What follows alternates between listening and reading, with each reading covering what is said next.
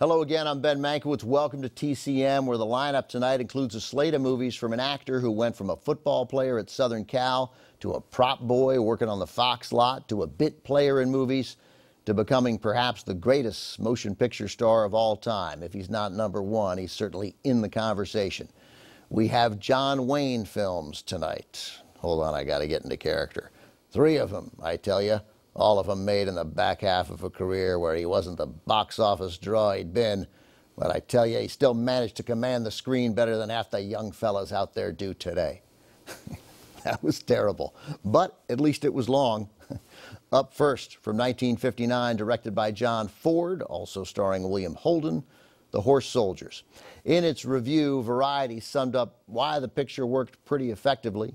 Give John Ford a company of brawny men, let him train his cameras on the U.S. cavalry, provide a script with plenty of action, and he's off on the road to glory. In The Horse Soldiers, all these elements are present.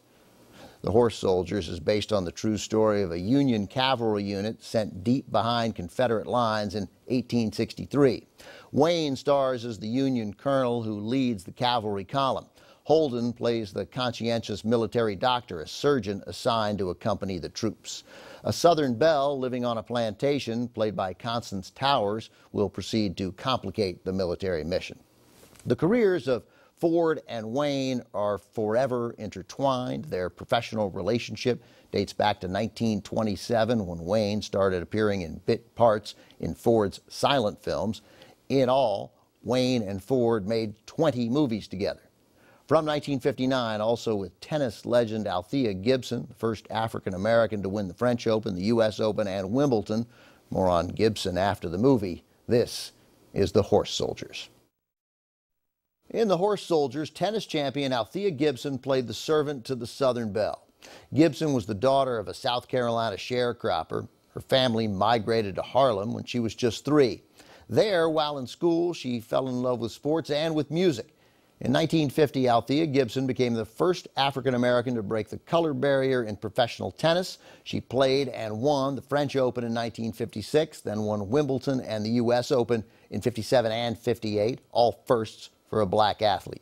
In 1959, the year The Horse Soldiers premiered, Gibson released a jazz album called Althea Gibson Sings. She also sang on The Ed Sullivan Show. For 3 months, John Ford shot The Horse Soldiers on location in Louisiana, which was segregated, meaning Gibson would have been denied the right to stay in the same hotels as the white actors. So her scenes were shot in Hollywood. And notably, Gibson refused to speak in a dialect typical of slave characters in 30 years of sound movies to that point. John Ford, famously tough on his actors, allowed the script to be altered to suit Gibson. Up next, more action with John Wayne as the Duke plays a Texas Ranger in The Comancheros.